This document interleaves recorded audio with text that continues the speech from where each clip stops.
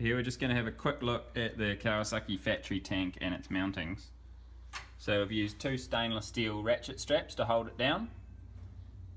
This is the Kawasaki stock fuel pump and level sender, and we've just used we've retained the Kawasaki fittings at either end, and we've just put in a longer fuel high pressure EFI fuel hose between the engine and the tank. And then we've just built a aluminium bracket with some rubber padding, see the padding under there, to accommodate the size of the tank. So if you're doing any of these jet ski tanks, you can just build an aluminium bracket underneath with suitable rubber padding so it's not going to chafe anywhere, and then strap it down really nice and tight, and you've got yourself a good tank. You can see the level of the fuel. You're never going to have an issue with bits of aluminium shavings in your tank or cracking with pressure or anything. You just got to make sure that tank's not going to chafe and it's not going to move around, and it's securely fastened.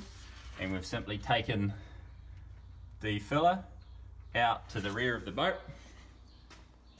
Kawasaki fuel filler doesn't really look that great on an aluminium boat, but it works really well. Never lets any water in. It's a good quality filler.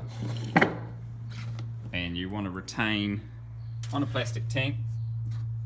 Here we've got a one-way valve that just lets air into the tank to replace the fuel that's being sucked out, and that can just be exit somewhere in the engine bay, because that one-way valve stops the fuel vapor coming out. Now on an aluminium tank you want another one-way valve that lets pressure out of the tank, and that would be vented over the side of the boat, but that wouldn't allow water in because it would be a one-way valve out. So the one-way valve out should be vented outside the boat, and the one-way valve in can be vented inside the boat because it shouldn't let fuel vapors out. The reason you put a one-way valve out on an aluminium tank is so when the tank's sitting in the sun and the pressure inside the tank builds up, you don't have the tank sides bulging out, which over time can lead to cracking in the welds. And on a plastic tank, you can just retain the exact system that was in the jet ski with that one-way valve out. And it's just the main thing you want is you don't want anything moving or chafing. You don't want anywhere it can leak, and you want the fuel filler outside the boat, so if you spill fuel, it's not going into your engine bay, it's not creating a risk of explosion or fire.